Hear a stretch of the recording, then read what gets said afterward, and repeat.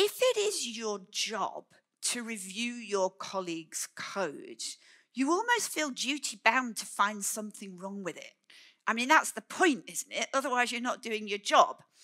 And people are encouraged to be suspicious of one another's code.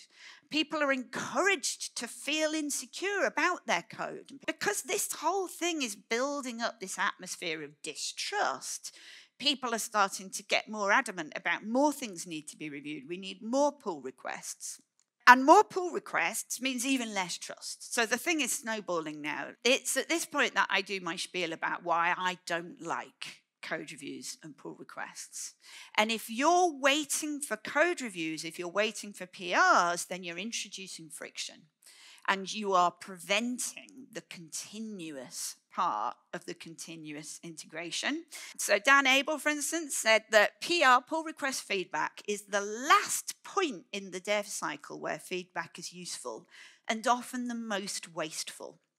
So if you do some work in a branch and then finally, when you think you're finished, you then issue a pull request and start getting feedback, you've already done the work.